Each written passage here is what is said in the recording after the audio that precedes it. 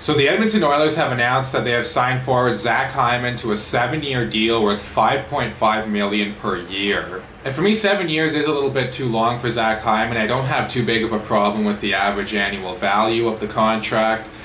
But for the Oilers, I mean, you pay to get this guy. Hopefully he'll work out. He's going to be in a situation you'd have to think like he was in Toronto, where he's a good, hardworking guy who hounds pucks down, has a little bit of skill himself, but he will be playing with some very skilled players. Maybe he'll play with McDavid. If he plays with McDavid, who knows, maybe he'll be a 30-goal scorer. I think on his own, Zach Hyman's maybe a 14 to 18, maybe even 20-goal scorer. But because he's played with some really good players in Toronto, that probably boosted up his offensive numbers a little bit, thus giving him a pretty healthy contract now. And he'll more than likely continue to play with some very good players here in Edmonton, probably with McDavid and Draisaitl, you would have to think.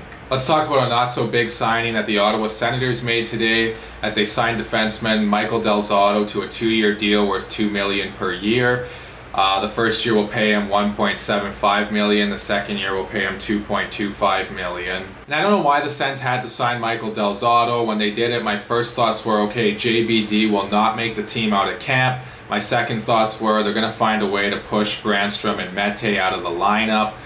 And DJ Smith, he just has this thing where he doesn't like small players. I mean, you can argue it all you want, but it's pretty obvious. He just wants big, heavy guys on his team.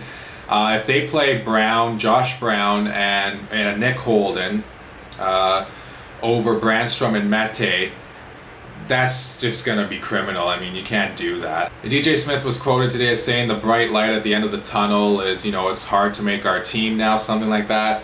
Well, if Josh Brown can make your team and if Zotto can make your team, it's obviously not that hard to make your team.